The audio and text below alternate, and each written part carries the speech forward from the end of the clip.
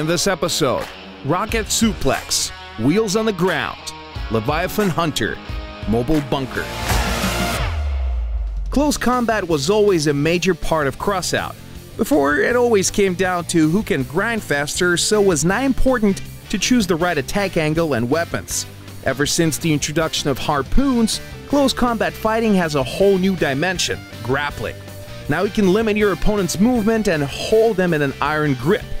Volodya S went far ahead and introduced throws and takedowns. Using his one-of-a-kind hovercraft, he takes a hold of the enemy and throws them on the ground, smashing them to pieces. This is physics in action, folks. Making 1,000 gold in a process. Good job, man. Please, keep going.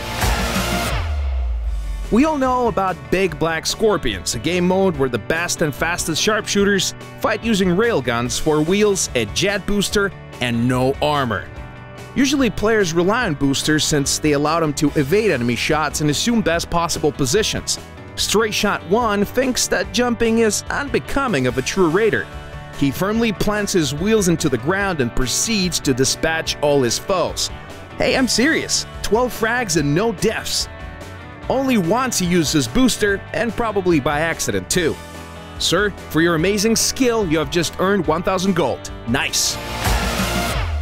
After buying their first combine, most players venture out into PvP battles and expect to be dominating all in their path. Firmarok is not like that. He knows better and uses his combine to its full potential, going after a much tougher target than a regular player. To great effect as well. All encountered colossi are promptly transformed to a heap of metal junk using 2 combine units. This is a good demo of what these babies can do when used right. The author will soon get the prize. Thanks. Crossout Storm Warning is all about fighting tooth and nail just to stay away from the deadly storm. Players give it their best, desperately trying to outrun the elements, but there is another unexpected way to victory, courtesy of Zeus.